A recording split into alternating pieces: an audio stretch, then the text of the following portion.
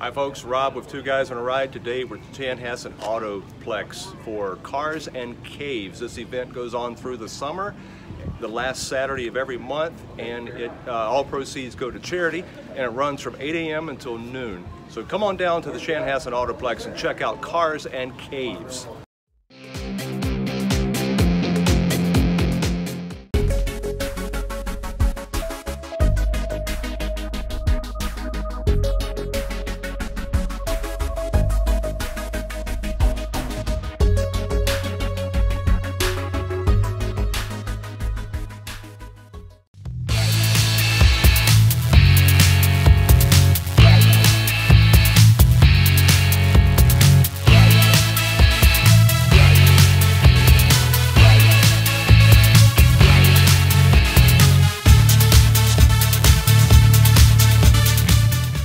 Hello everybody, I'm Nathan with Two Guys on a Ride, and today I'm here with Drew, who has a Lotus 7, and it's an amazing car. And it's you'll see a little clip of Rob trying to squeeze himself into it. But Drew, tell us about your car. So this is a Caterham or Caterham, based on the 1957 to 73 Lotus Super 7. Caterham was actually the company that built the frames for Lotus. This was bought in 2006 as a kit. I sourced the motor and transmission separately and then built the car up over a period of about 4 months. It does a lot of track days, it's street legal.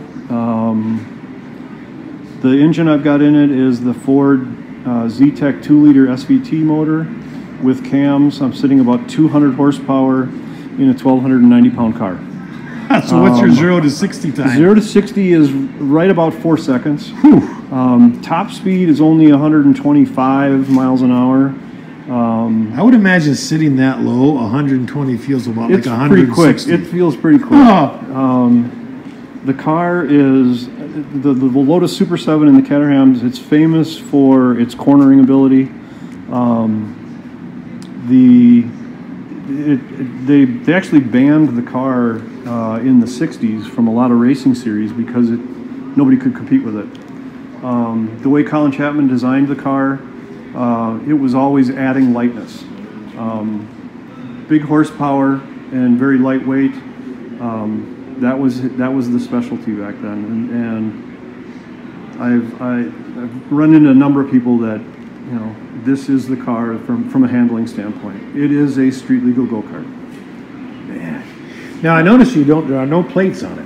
Is there? What's the licensing deal for like driving this? So this is street legal. I just don't have the plate on it right now. When I do track days, I take the windshield off, and then I've got a little kick-up racing windshield. Windshield comes off with 4 bolts. The kick-up windshield goes on with 2 of those bolts and 2 snaps. The license plate I've got off right now. The rear is set up so it'll carry a spare tire, and then the license plate goes around the back of that. Tell us a little bit about, now you did some modification on the seat. So when I bought it, it had cloth seats. I wanted to add lightness, so I put the carbon fiber seats in it. The cloth seats were good. When you think about, the seat needs to hold you in place. Well, this car holds you in place. You almost wear this car when you get in it. The side rails and the center hump are really tight. I mean, my hips are dang near up against that. But the carbon seats, they're actually pretty comfortable, even for driving on the street. And you actually lowered yours a little bit. I lowered my floors because I'm too tall to sit in it. When I did track days originally with it, my helmet was actually above the roll bar.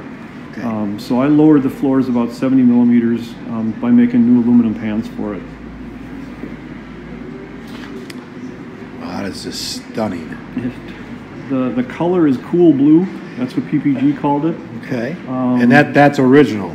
Yeah, I had it. Okay. Well, it came in bare aluminum and bare fiberglass. Okay. So it's a steel frame, 1-inch square tube and 3/4 inch round tube.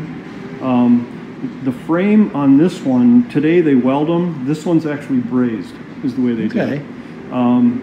The car was originally built kind of as a flexible flyer. The whole frame would move. Would twist. It would twist. That's part of the handling on this.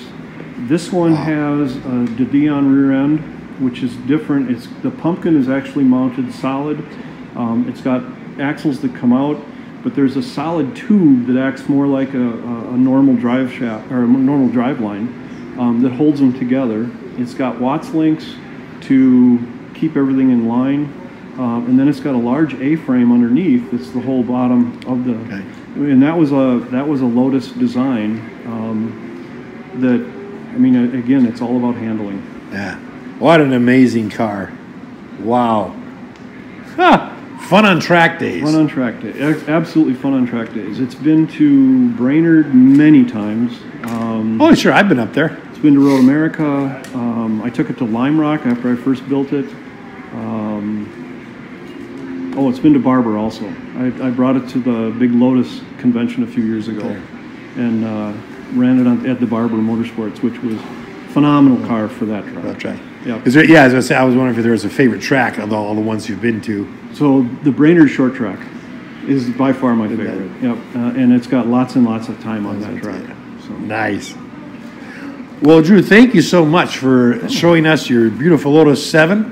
Thanks for and again, I'm Nathan. That's Rob. And we are two guys in a ride with Drew, and we're at the Chanhassen Autoplex, and this is Cars and Caves. It's an event that goes on the last Saturday of every month now through the end of summer. So come on down and check it out. Take a look at these beautiful garages and these awesome cars. Meet the owners, spend some time with them. They'll be more than happy to tell you about their passion.